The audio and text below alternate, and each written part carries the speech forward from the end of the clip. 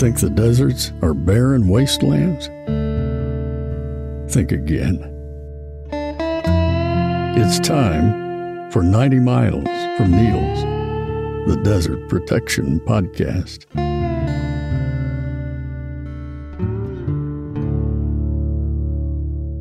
Hey, welcome. This is 90 Miles from Needles, the Desert Protection Podcast, and I'm your host, Chris Clarke. And we got a couple of updates real quick. First off, if you hear a little oddness in my voice in this episode, this is because I'm on day 17 of a COVID infection. Tested almost negative yesterday, hoping for a complete negative the next time I test, which will be probably the 26th. Anyway, all is well. Both of us in this household have caught it and are going through it and have had the obligatory Paxlovid rebound, and we are on our way to post-COVID lifestyle. So those of you who have reached out and asked us how we're doing, just want to thank you and say we are good and we will be better. More importantly, some of you will have seen this on social media already, but for those of you who do not partake of such things, and I applaud you for that, my co-host, Alicia Pike, who put a lot of effort into making this podcast amazing over the last 2.5 years, has gone on to do other things. We will miss her, but we are incredibly grateful for all the wonderful things she brought to 90 Miles from Needles, and we expect nothing less in whatever it is she's going to pursue in the months and years to come. In the meantime, we will be scouting around to add, maybe 3 or 4 additional rotating co-hosts to this thing, and some geographic diversity would be nice. We'll talk more about that in a subsequent episode. But right now, Alicia, thank you for everything. You are awesome, and the desert owes a debt of gratitude to you.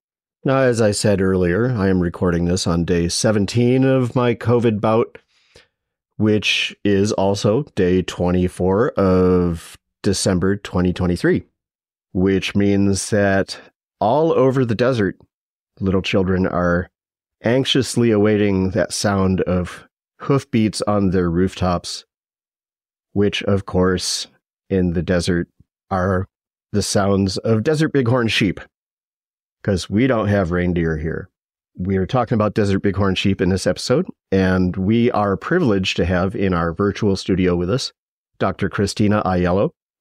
Christina is a kick-ass bighorn sheep biologist. She is doing some amazing work researching how the sheep are doing in the Mojave Desert and how they are adapting to the changes that we make in their habitat in the Mojave. So it's a pleasure to have her here, and I hope you enjoy this interview. Christina Aiello, thanks for joining us. Thanks, Chris. For one, I'm really excited to be invited on this podcast. I'm a big fan and have been listening from afar, and soon will be listening from just in your backyard. Excited to move back to the desert community and really establish myself there. I am a research associate with Oregon State University, but oddly enough, all of my research is focused on Southern California in the Mojave region around major national parks like Mojave National Preserve, Joshua Tree National Park, and Death Valley.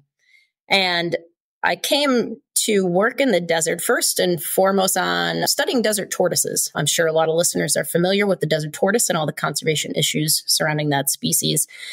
Curiously enough, a lot of the ecology and a lot of the conservation threats are very similar between desert tortoise and desert bighorn sheep. So it was a pretty natural transition for me to work on desert bighorn after studying desert tortoises for about 8 years in Southern Nevada and Southern California. So it was a really nice fit for me. I am focusing primarily on threats to habitat fragmentation on bighorn sheep, which kind of hits home for me because one thing that really drew me to the desert, and I think this is because of my upbringing in a major city. I grew up in Chicago, where your view is often obscured by many buildings and any green spaces are pretty far and remote and require you to travel outside your local area. So the thing that I love about the desert is just the expansiveness of it, that ability to just take in these huge vistas and see large tracts of somewhat undisturbed lands and really just view the world maybe as it once was before we started developing everything. I'm intrigued by you mentioning that the bighorn face some of the same threats that tortoises face, and I'm assuming we're not talking about ravens eating baby bighorn, although I certainly wouldn't put it past the ravens. Can you expand a little bit on that?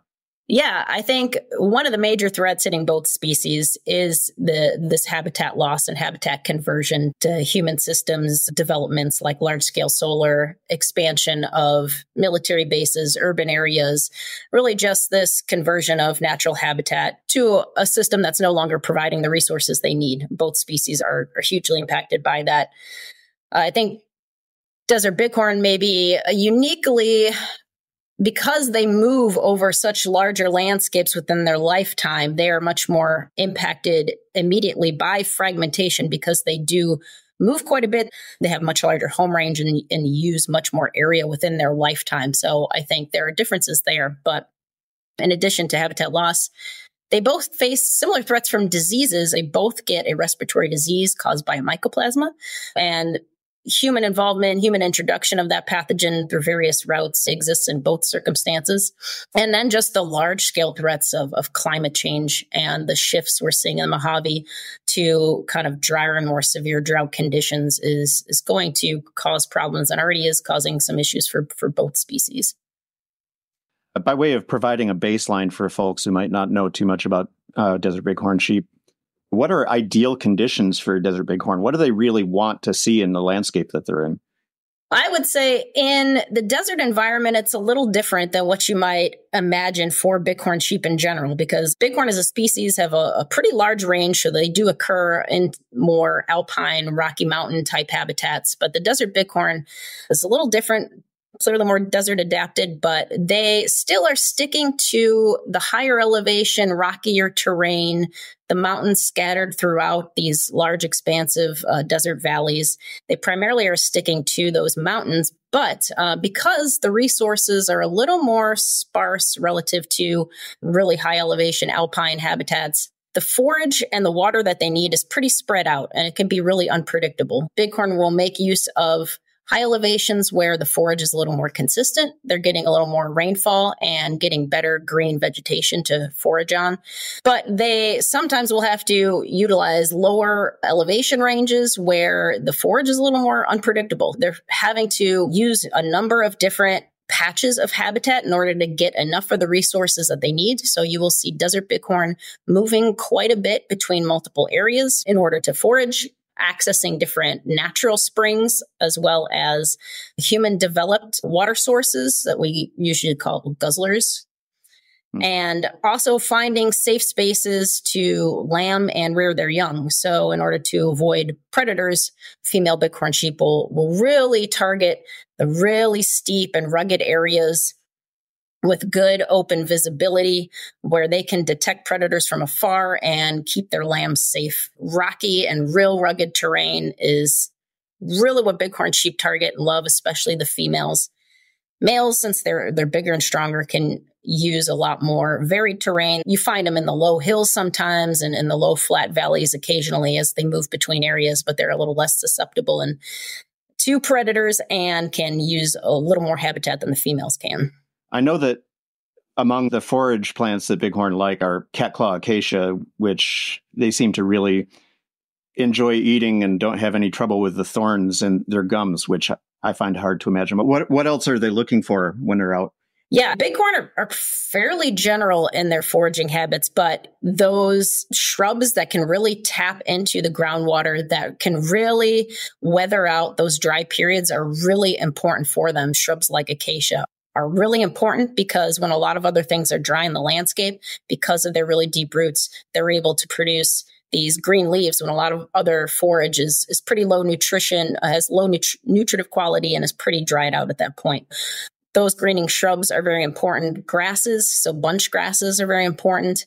They will graze on the annual plants, and a lot of the fresh new growth is really what they're targeting. A lot of the shrub plants, as they're producing those fresh new leaves, bighorn are going to munch on those. They're really not heavily depleting the entire plant. They'll usually just munch and move on. They're very mobile while they're grazing in making use of a lot of different plants on the landscape, even some cactus as well. And talk a little bit more about that, because that's a really interesting behavior, mostly to acquire water more so than nutrition. Yeah, I forget whether I've shown this to you, but I have some iPhone video of a peninsular bighorn ram who is kicking open a pharaoh cactus and eating out the jelly from inside, the sort of liquidy thing. And this is a strange situation because the peninsular bighorn are critically endangered, and yet here is this ram right next to a mountain biking trail showing no concern whatsoever about the people stopping and looking at it. Just a striking bit of video, which I'll include in the show notes if people want to go look at it. The very picturesque ram devouring a very picturesque barrel cactus. Yeah, it's a really interesting behavior, and I wish I've witnessed it myself. I've only seen the aftermath of the cactus kind of broken up and this clear devouring of the insides, the really high water content, fleshy insides. And during these really long drought spells, we're seeing this behavior more and more in places that it hadn't really been noticed or documented, that they're really targeting in on those barrel cactus to survive those dry periods. And just goes to show that certain plant species you may not think is important for a bighorn sheep under certain conditions become hugely important and just an asset on the landscape, and their ability to move and access those resources is. And fortunately, it looks like we're going to have another wet winter in the desert, so that those cacti will get a little bit of a break from being foraged on. So I know you've done a bunch of work in California and in Nevada as well. Do you get on the other side of the Colorado at all, or? I've pretty much been focused on Southern California, Southern Nevada. I have a project on bighorn in Great Basin National Park in Nevada, so that's probably about the furthest extent. But really honing in on that Southern California, Mojave, and a little into the kind of Colorado Sonoran transition area as well, where bighorn occur. And there's not a lot known actually about those populations in the southeastern section of the California desert region. What are the threats that are revealing themselves to desert bighorn in this particular area? I assume urbanization is a big one.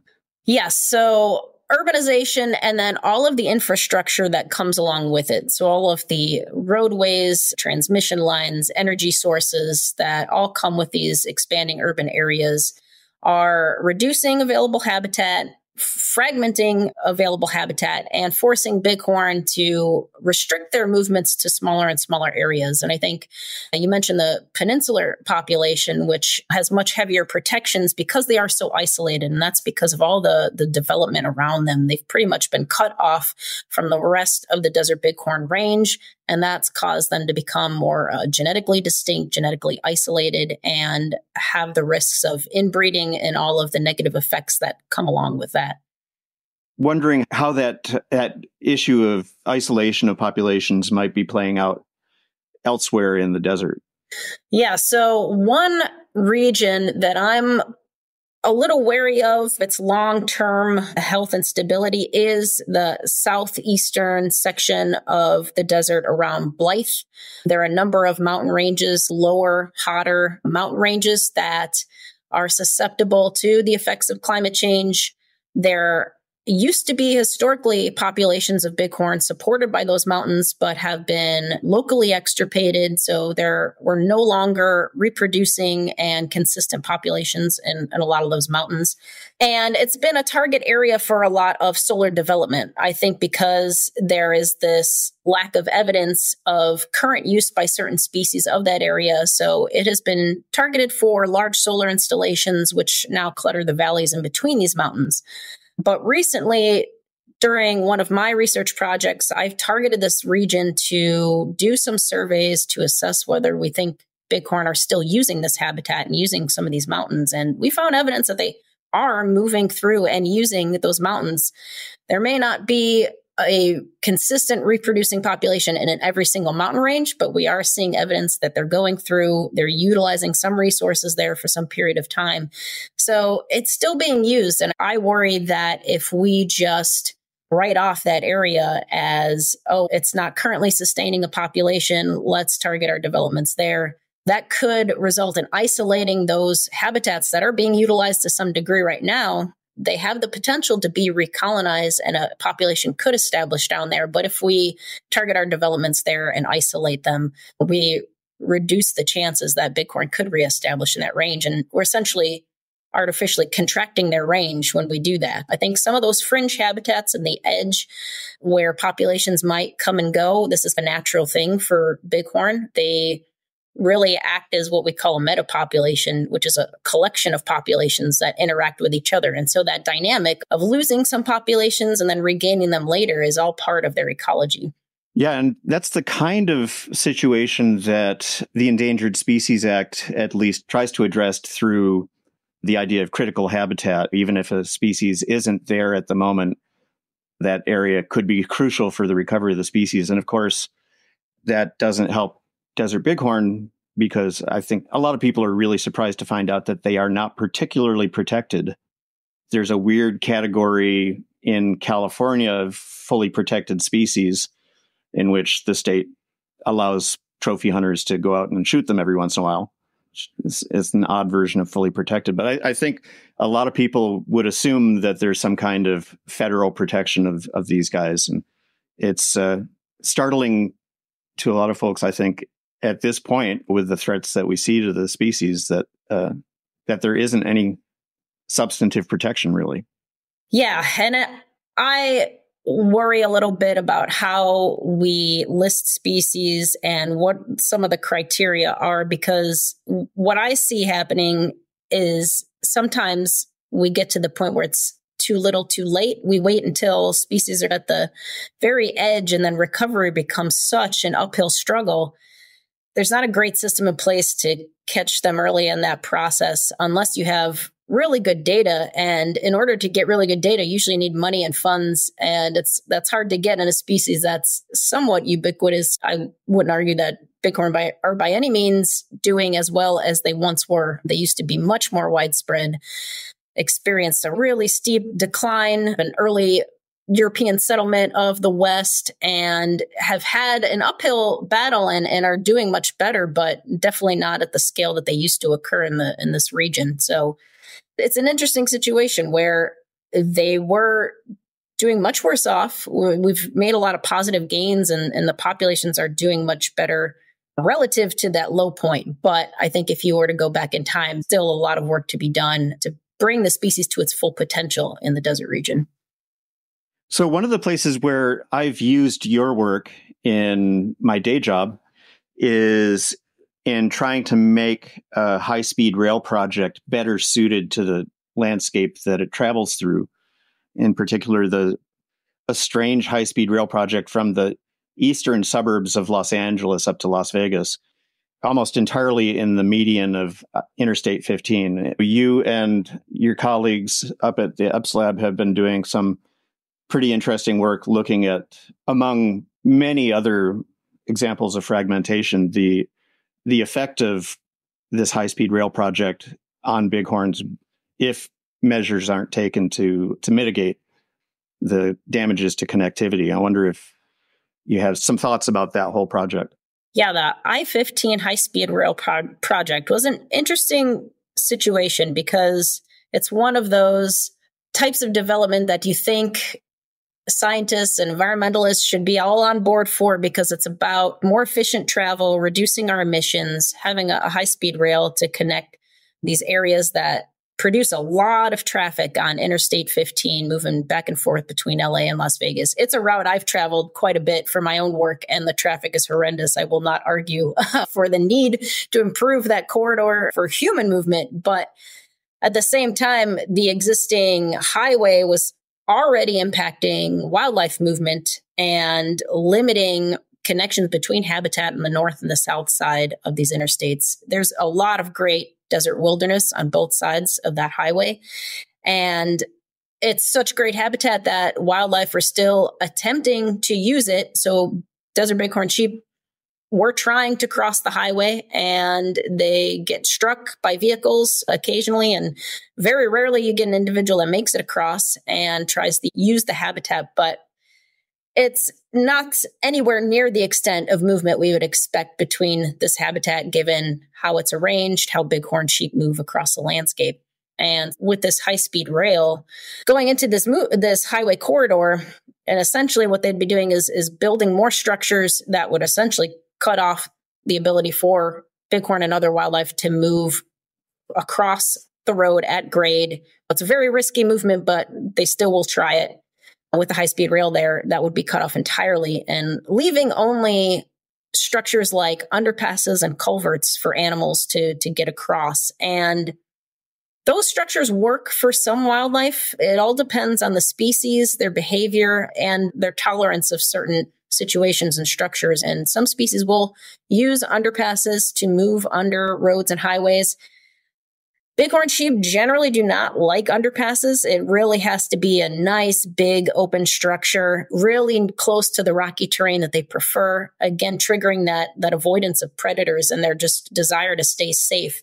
A lot of the underpasses along these highways just aren't built in those locations that are suitable for bighorn to find and to use them. And so we did a number of years of research studying those structures, studying bighorn movements on the highway, and determined that the high-speed rail, as it was designed, was not going to help bighorn in any way, shape, or form. It was actually going to reduce their ability to move across that highway corridor and to access those habitats. And so we proposed, based on lots and lots of data and research, locations where overpasses would be a really great idea to help facilitate those movements, to help bighorn reconnect with habitat that historically they used to probably travel between quite a lot. There's actually historic trailing that you can see from bighorn moving back and forth. That's so well established that even though they haven't traveled that path for over 50 plus years now, you can still see signs of the trailing that they used to use to move back and forth. So this used to be real important regular movements. And if and when these overpasses are built, we would love to see a resurgence of those movements and this historic behavior restored in these populations. Let's step away from our interview with Christina Aiello for just a moment to take on a parenthetical issue, which, despite being parenthetical, is nonetheless incredibly important. One of the most important sites for crossings over this high-speed rail project that we've been talking about is adjacent to the proposed Soda Mountain Solar Project, which, if built, would provide a serious disincentive to bighorn sheep for using the wildlife crossing that we're fighting to put in over the high-speed rail project. My dear friend Louise Mathias, the poet, who is the author of The Traps from Four-Away Books in 2013, and Lark Apprentice from New Issues, Western Michigan University in 2004, and the forthcoming What If the Invader is Beautiful, lives in Joshua Tree, and she has something to say about the Soda Mountain Solar Project and its effect on bighorn sheep. Here's Louise. It's a breezy spring day, and I've driven from Joshua Tree through the Mojave National Preserve to visit the land around the proposed site of the Soda Mountain Solar Project, a recently revived industrial-scale solar plant that, if approved by the California Department of Fish and Wildlife, would be located less than a mile from the Mojave National Preserve boundary, making it one of the closest renewable energy projects to a national park in the entire Southwest. Typically a 2-hour drive, it takes me almost 5. I can't stop pulling over to examine wildflowers and the small skipper butterflies that are their spring accomplices. I count 28 species of flowers, but my favorite, the desert 5-spot, remains elusive. The flora and fauna of this region tend to get only sporadic attention in the media. No doubt you've heard the term super blooms thrown around over the years, but astonishing displays of life in the Mojave Desert are not, as the press and social media might lead you to believe, a rare or startling event. They're an everyday occurrence in every corner of the Mojave if you only take the time to look. Heading out on Zizek's Road, adjacent to where the solar arrays would be placed, I watch the landscape change from tones of copper and gold to delicate greens. Cattails and vibrant, shiny leaves of the yerba manza edge the dry lake bed, ringed in a white, crusty mineral dust. To the soundtrack of nothing but crickets and wind, a single desert 5-spot greets me, its tender pink globes softly swaying. I get out of the car and down on the ground for a closer look, and a raven flies over me, so close I can hear its wings flap. The hair on my arm stands up, like the tiny hairs on the flower stem. When I get up to get back in my car, I see a herd of maybe a dozen bighorn sheep, including 2 lambs with soft woolly coats and diminutive horn buds staring right at me. I can barely breathe as I watch them quietly crossing the dry lake bed, then slowly crossing back to the hills that rise above the road, which will, if something is not done to stop it, eventually boast a view of a 1,797-acre solar plant. Researching the project's potential harm to the reestablishment of bighorn migration corridors, I can almost understand the skeptics. I had lived in the Mojave for years before I caught my first glimpse of these majestic and elusive creatures. But some years back, a herd moved into the land behind my house. For a season I'll never forget, I had the privilege of watching them on a near daily basis.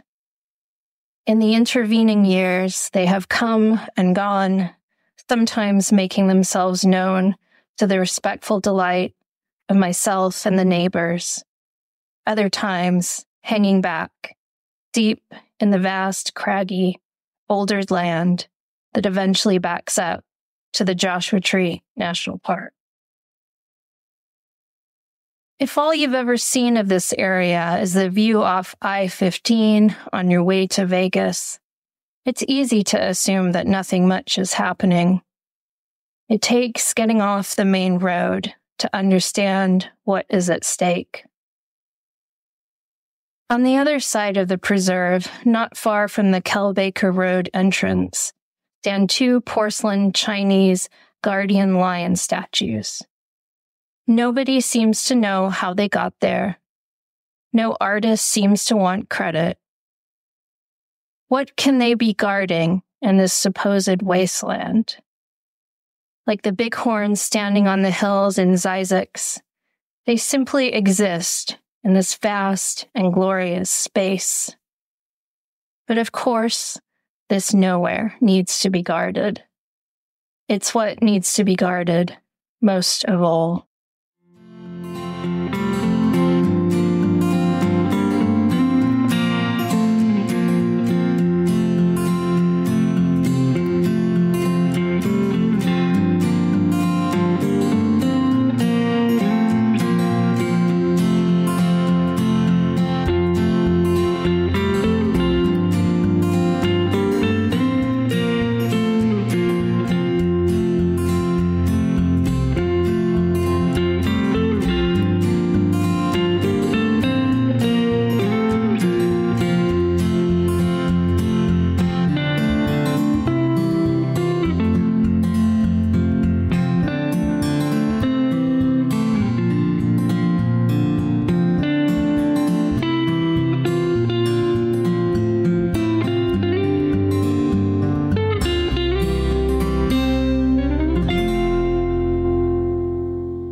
Okay, let's get back to Christina Aiello.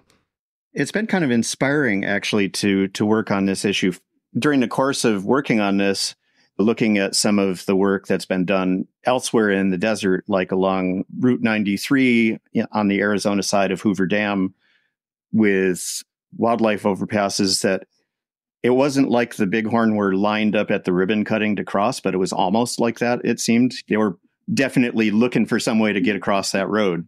And then one appeared and they used it almost immediately. And so that's just been really wonderful. But also the work that Arizona Department of Transportation and Game and Fish in that state did on studying the underpasses. I think it was a road between Kingman and Laughlin that they looked at, and just found out that even in places where you'd think an underpass would be more attractive to bighorn sheep, they just didn't use them at all, which is pretty interesting to me.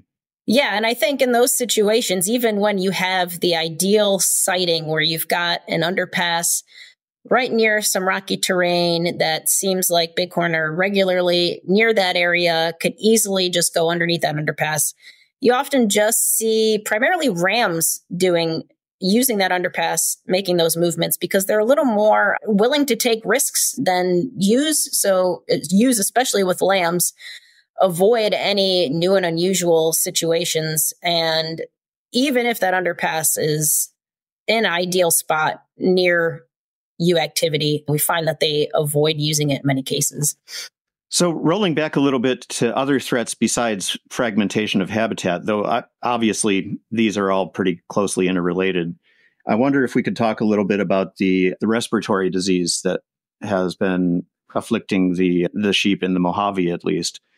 My understanding is that came in from commercial traffic through Mojave Preserve and other places nearby where livestock that died from one cause or another just gets dumped out on the side of the road illegally.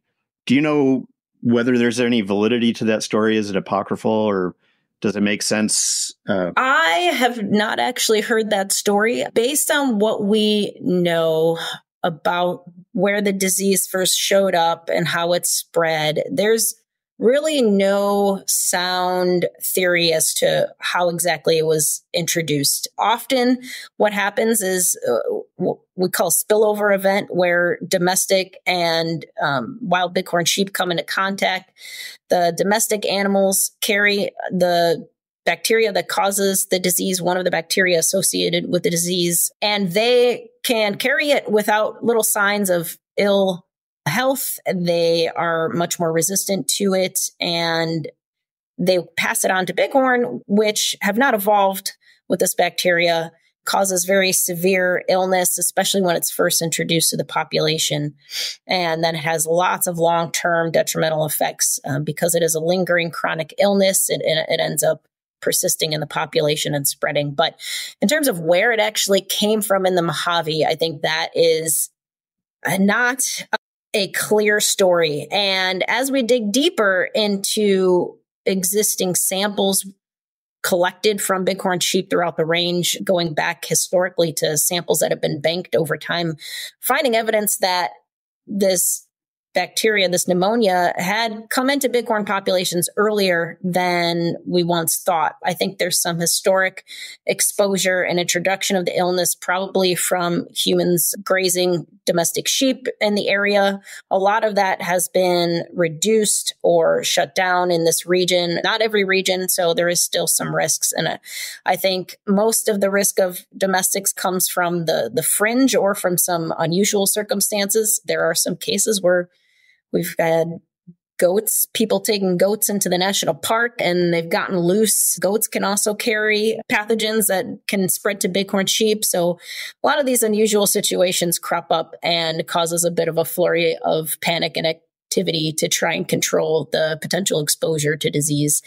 But then once it gets in, it can transmit pretty rapidly just from natural bighorn socialization and movement. So that's the real tricky thing, is that it is natural for bighorn to interact. That's what they want to do, and they should be moving. So once humans introduce the infection, then it gets really difficult to control. So I think really trying to stop that initial pathogen spillover into the wild population is the best place to start and stop the problem in the first place. Now, I know some tortoise biologists who have cautiously suggested that the tortoise population might have seen the major damage that it is going to see from the respiratory disease, that the remainder of the tortoises have some kind of resistance or immunity having gone through the infection. I'm wondering if you've seen or heard of anything like that with the bighorn sheep, because I know the pneumonia outbreak at least in the California part of the Mojave, was really big news about 10 years ago, and haven't heard too much about it since in the media. And obviously, mentions in the news media are not indicative of presence or absence. But I'm just wondering if you've seen anything about the dynamics of the epizootic that the sheep are having trouble with that might point in that direction. Always just on the lookout for any glimmers of hope we can grab.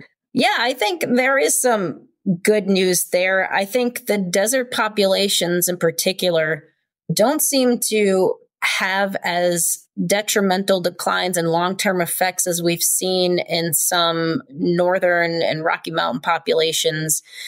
I think they're also protected in a little bit in that there's not constant new spillover of new infections, because that's the thing. It's these mycoplasmas that cause us pneumonia. There are different strains. So if a population gets infected with one strain, a new strain can come in and cause a whole new outbreak. They're not necessarily resistant to that. But so I think they're protected in that way where there's not as many routes for new infections to come in. But I also just think that there is some signs of resistance, at least in some populations, doing better than others with the disease. And a lot of that, so far, the data has shown can be attributed somewhat to robust genetic diversity in those populations, really well-connected populations in good quality, consistent habitat, where that population has been able to build up really diverse gene pool and gives them the materials they need to fight infections, develop resistance. You really need genetic diversity to deal with those new threats like that as they come up. I think that's been the glimmer of hope. And that has also been the rallying call for trying to maintain and improve connectivity between these bighorn populations, because there's a lot of benefits that come with connectivity and genetic diversity. So these wildlife crossings are really a public health measure for the bighorn in that sense. Yeah, I think so. And there are infections that humans can get from ungulates. We could pitch it in that way if we need to, protecting ourselves from the next new bighorn pandemic. Stop kissing those bighorn. There's a lot of bleak going on in the world that we inhabit, especially those of us who are concerned about desert wildlife and landscapes and ecosystems. And as you study these target species that are struggling, what do you do to keep going? How do you keep going in the face of bad news about the objects of your study, or even just other things in the desert or elsewhere that you care about? How do you keep moving forward? That is a good and difficult question, because I will say my entire career, granted, I'm not that old and haven't been at this for too long, but even in that span of time, I have seen so much change and so much loss of the populations and the habitats that I've worked in and studied. And it's both affected me and also driven me to continue. And I think one of the things that offers me hope and willingness to keep at it is when I work in some of these areas where it's at the edge, the interface of human development and wildlife habitat, and it's this gray area. So like working along highways and walking underneath underpasses to set up cameras, where a normal person in that situation would look around and be like, this is degraded, this is gross, there's piles of trash, there's this loud traffic going back and forth. But after really revisiting and spending a lot of time at those sites, you start to notice via the data we collected on cameras and also just looking around and observing that the wildlife, they still use these degraded areas. It's in some ways still habitat for them. We write that off as it's disturbed and therefore not worth protecting or worth studying, but I'm always amazed at how resilient animals can be, and they will make use of a bad situation that we hand them, and they will keep doing what they do and get as much from that landscape as they can, regardless of what we've done to it. So I think watching their resiliency and just seeing in these areas, they're still behaving and doing what animals do gives me a little hope and encourages me to not just write off these areas and to continue to work to protect and improve them as best I can. Christina Aiello, thank you so much for joining us. And next interview we do, hopefully, will be out in the rocks somewhere looking at sheep. That sounds great. It was a pleasure, Chris. Thanks for inviting me on the podcast. Well, that's it for this episode. I want to thank you for joining us. Huge thanks to Christina Aiello and to Louise Mathias for being part of this episode. I'm looking forward to hiking with both of you, or each of you, but preferably both of you in 2024, now that we're all in the same place. 90 Miles from Needles is going on the road in late January and throughout February. We're going to be visiting the Death Valley area, Las Vegas, possible event in Searchlight, Nevada, going to Organ Pipe National Monument, and Tucson, and El Paso, and Carlsbad, and Big Bend, and possibly, depending on the weather, further north into the Rio Grande Valley, Taos, Santa Fe, and westward across the Arizona Strip and southern Utah. We will have more details on itinerary and potential public events in your area. If you are part of an organization or a campaign in the general Southwest that's more or less along this route that wants to get interviewed for the podcast, please reach out to Chris at 90milesfromneedles.com and we'll see if we can set something up. In the meantime, we are incredibly grateful to those people who have joined our crew of supporters since the last episode. They include Tina, thank you, and Peter Vlastelica, as well as Cindy Siegel, my old friend from way, way back in the 20th century, Joshua Jackson, Louis Desprez, Catherine Kelly, K.C. Wiley, Mary Buxton. Mary, it's nice to hear from you. Mark Heffler, Robert Bagel, with another one of his generous donations, Alan Songer, Lucette M. Paulin, Susan Rukeyser, and to those of you whose names we do not have, but who donated to our Giving Tuesday campaign on Facebook and Instagram, thank you so much. We know that this podcast is going to be a little bit different going forward, perhaps a little bit less philosophizing, a little bit less sound of footsteps crunching on gravel, more interviews. Going to be redoubling my efforts to get voices other than mine in this podcast. But we think we got a good year ahead of us, and we are incredibly grateful for your support.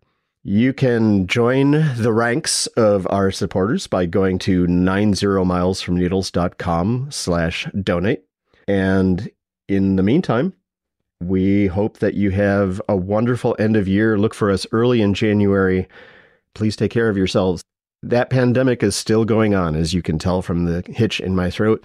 I had a mild case, as did Laura, my beloved wife. We are still going through the sequelae of that infection, and while it was mild, it was no joke, and we were considering visits to the ER at different points throughout. Keep masking. This new variant evades immunity from vaccinations and from previous infections pretty well. We were both fully vaccinated and we still got it. Please be careful. Take care of your elders and those among us who are in less robust health. Mask up when you go out. Stay alive. We'll talk to you next year.